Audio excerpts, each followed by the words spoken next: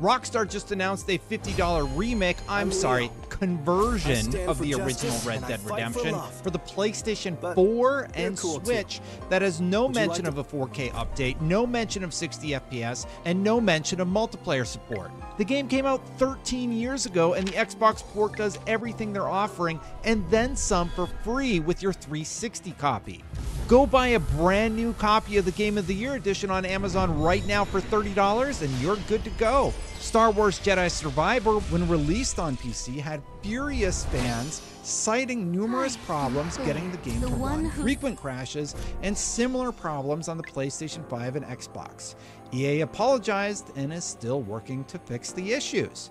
Destiny 2 just released a State of the Game blog saying, amongst other things, that they don't have the resources to release new ritual armor every season. But that same studio manages to create new armor sets in the shop for up to $20 a pop without fail every season. Diablo 4 unabashedly has several character skins priced at $20 each and just released their first season that had a patch that was so poorly thought out that the developers had to have an emergency live stream to apologize and have since begun working to revert those changes.